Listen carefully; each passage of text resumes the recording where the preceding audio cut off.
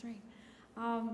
For our last piece this evening, Gabriel's Oboe, the Academy Award-winning composer, Italian Ennio Morricone, is an undisputed movie music master.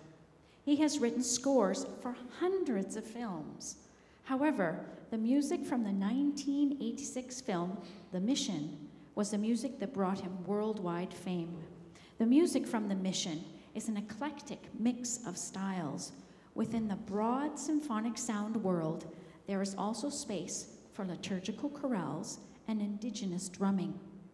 It was deliberately intended to reflect the mission of Spanish Jesuits in their attempt to protect a South American tribe from exploitation. Gabriel's oboe has been transcribed for so many instruments and ensembles, it's impossible to keep track. This hauntingly beautiful memory reaches deep into our hearts and souls.